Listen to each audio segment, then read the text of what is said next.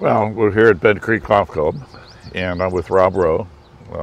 Sir. And Rob is working to become a PGA member. Yes, sir. And part of my responsibility with Rob is to coach him through a playing lesson. Yes, sir. So we're looking at the third hole, a par 4, uphill slightly.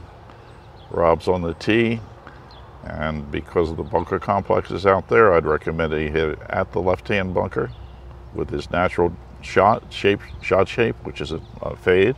Yes, sir. And we'll play on from there. Yes, sir. Just look at that left bunker, fully commit to it.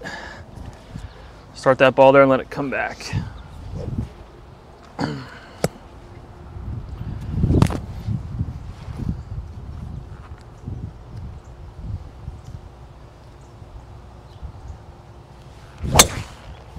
We just hit a hard pull down the left side.